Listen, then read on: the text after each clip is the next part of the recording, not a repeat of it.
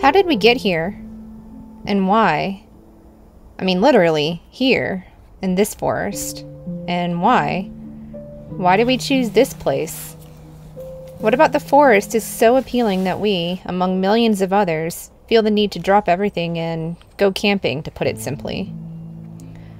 What made us sell everything, our dream home and cars, get rid of nearly all our stuff, quit a job, and choose a path less traveled?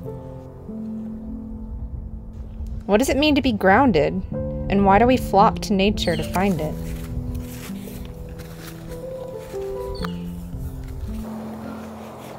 Let's go back a little further than the 20th, or even the 19th century.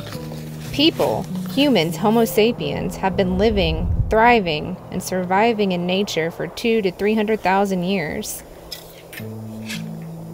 Our ancestors have been on the earth for even longer than that, millions of years predating our existence. Way before there were cell phones, computers, TVs, radio signal, GPS, YouTube, heating, cooling, electricity, and all of the modern day conveniences that are supposed to make our lives, quote-unquote, easier.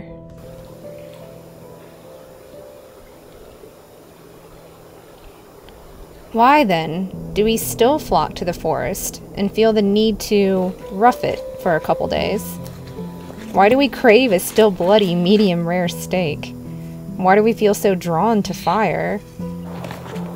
Why does the sand and grass feel so good between our barefoot toes?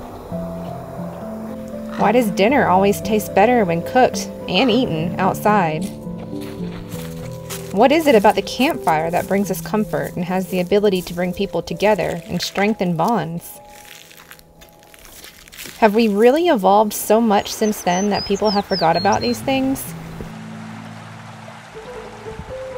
I don't think so. Is it in our DNA? What does our primal brain really want? And what do you think our ancestors would say if they walked the earth today? Would they delight in the smart device that reminds us to pay our bills on time? Or bask in the convenience of simply pushing a button to heat up our food? Or better yet, marvel at the ease of which we even get our food? There's a saying, less is more. We've all heard it. What does it really mean, though? It's not until recent times, after seriously downsizing a family of 4 to an 80 square foot van, that I can honestly say I understand it. Now I understand it. And I believe it.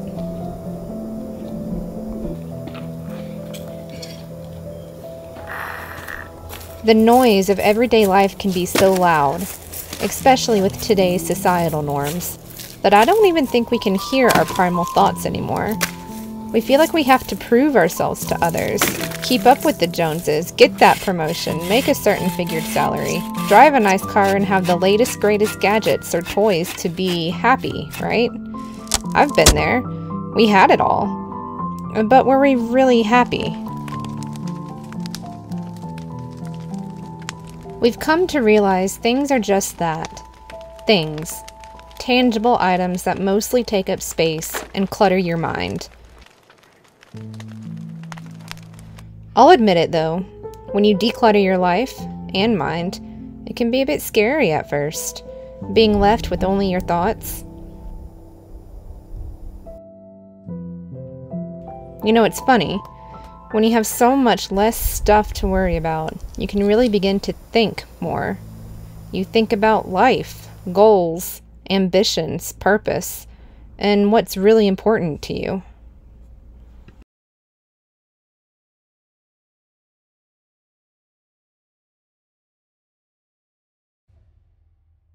When you are submerged deep in a forest of pines, away from distraction, away from self-service, away from society, and deep in your thoughts, a strange thing begins to happen.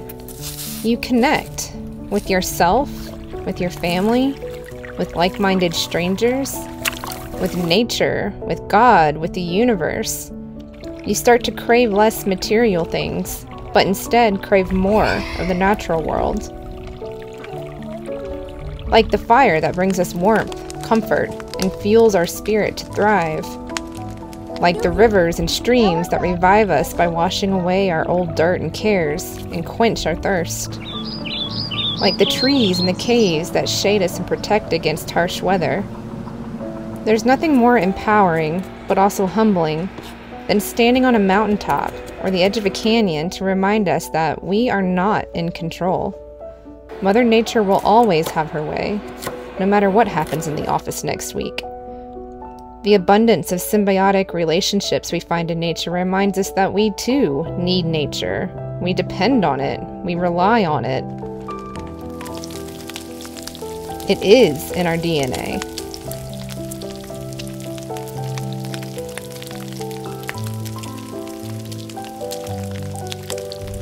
There's so many metaphors for life found out here, from harsh truths to enlightenments. When we're in nature, and I mean really in it, our primal instincts come to life.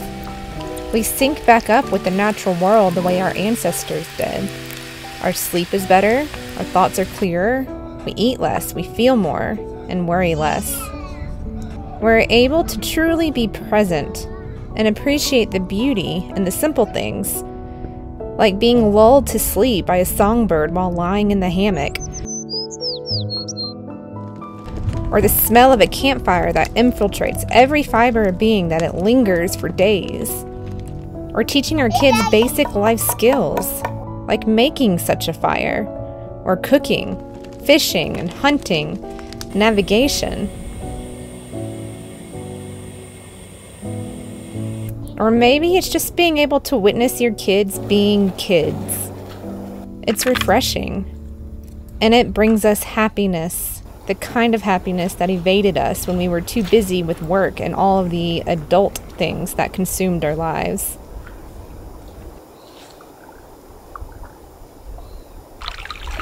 What are you doing, mate? Building a dam so our boats don't go down there. Oh, cool.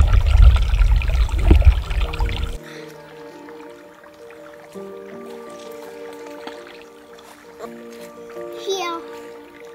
Oh, good. Yeah, here. Thanks. Now that they're not there, Peter, you can make it tell us that. We'll make it double quarter. Why you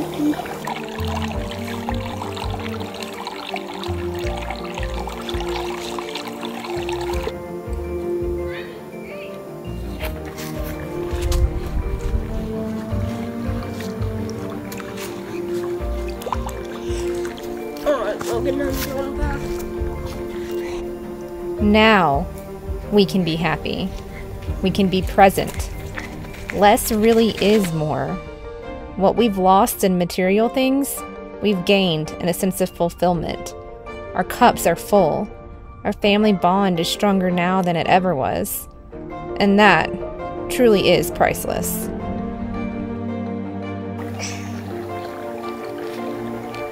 We've all heard the quote, "The mountains are calling and I must go." John Muir has been made famous not only for his efforts as a founding father of our national park system, but also for his thoughts as an author that resonate so deeply with us even hundreds of years since his passing in the early 1900s. His work lives on today. You've seen his quotes on t-shirts, bumpers, stickers, memes, mugs, everywhere, you name it.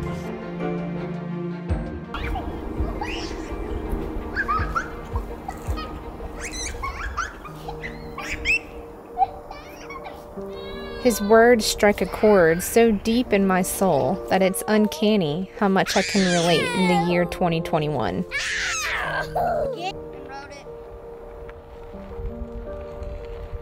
We understand that this lifestyle is not for everyone. We understand not everyone will relate to us or even agree with our decisions, and that's just fine. We certainly aren't suggesting that you take as dramatic action as we have, but rather, our intentions are to provoke some thought, maybe awaken those primal instincts that have been dormant now for quite some time, and remind you that tomorrow is not promised. There's more to life than chasing the dollar. So ask yourself, when's the last time that you were truly happy? Maybe it's time for a camping trip.